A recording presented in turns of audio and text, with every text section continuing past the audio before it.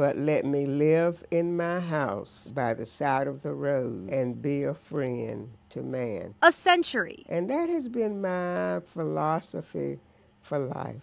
Be a friend to man. She calls herself, I guess I'm an oddball, I think. But they call her, Oh, E.B. Penny. That's what I go by. Is that all right? Dressed in her Sunday best. And she was always dressed so nice. And see, I didn't even know that. Elma Barnes Penny sits in her sunroom, surrounded by balloons, family. My grandson from Atlanta, Georgia. Now, what in the world is he doing here today? And flowers. And I hadn't even thought about it was my birthday. Oh, boy. Her 100th birthday. I guess I've taught all my life. 42 years of it at that.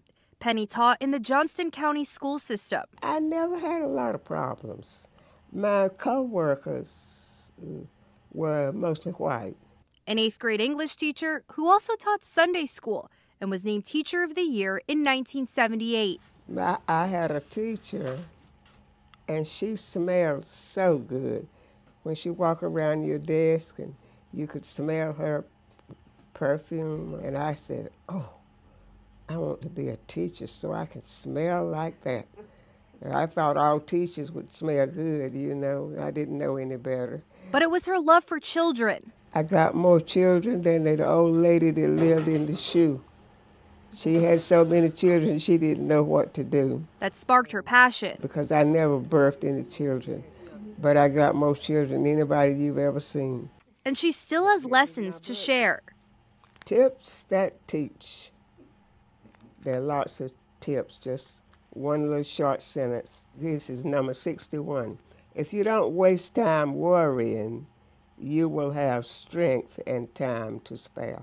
She wrote it at 99 years old. So it's just always been in my blood to help somebody else learn.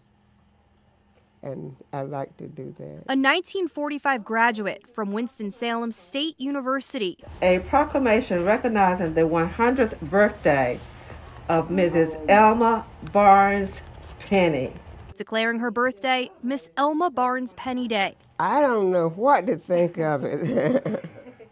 Oh, my goodness.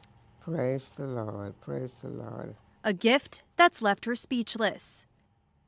I would never have thought so. As Penny reflects on her legacy, she has one message. You don't live for yourself, you live for others.